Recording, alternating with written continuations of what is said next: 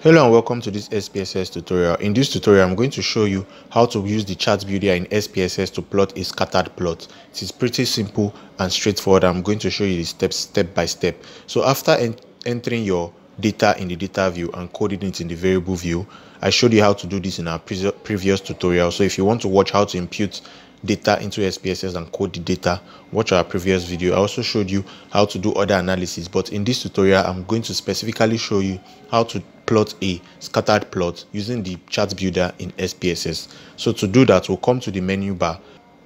On the menu bar, we'll click on graphs and a drop down comes up, and we'll click on chart builder, which is the first option on the drop down. After clicking on chart builder, this will pop up, and this is the chart preview that we are going to use to plot our scattered plot. Under the gallery, there are lots of favorites to choose from, so we'll come down to the list and click on scattered dots. So these are the different type of scattered dots that we have in SPSS. They are just different definitions. Some are 3D and others. So the first one is the simple scatter, and to plot a scattered plot, we'll click on the simple scatter or any of the scattered plots and drag it into this chart preview box. When we drag it there, this is an example of what a scattered plot looks like.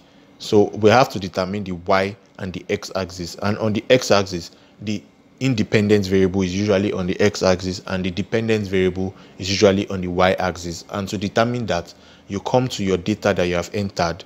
This is the data labels that we've entered. So you click the independence variable and drag it to the x-axis. The x-axis has the independence variable. So let's use patient gender as independence variable. The independence variable is also usually the qualitative data. And on the y-axis, we usually have the quantitative data, which is usually the dependent variable. So we are going to use the number of sessions for that. You click on number of sessions and drop it in the y-axis. After doing that, we have determined our scatter plot x and y-axis, so we'll click on OK. After clicking on OK, we can see a scattered plot has been plotted. So this is what a scattered plot looks like. Sometimes it's usually more scattered than this. Let's do another example using different variables. So we'll come to graphs, click on chart builder. So we'll come to graphs, click on chart builder. Let's use other variables. To remove this, you click it and drag it back. So let's use age as our dependent variable, or as our independence variable. Let's use age, and the number of extent of satisfaction as our dependent variable, and then we'll click on OK.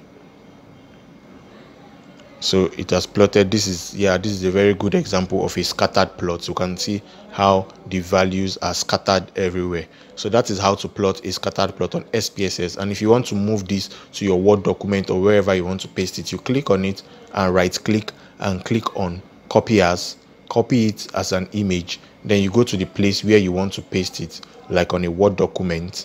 I'll go to my Word document now, and I'll simply come there and paste it. Right click and paste, and we can see the simple scatter, extent of satisfaction by age. Age is our x-axis and extent of satisfaction is our y-axis. So that is how to plot a scattered plot.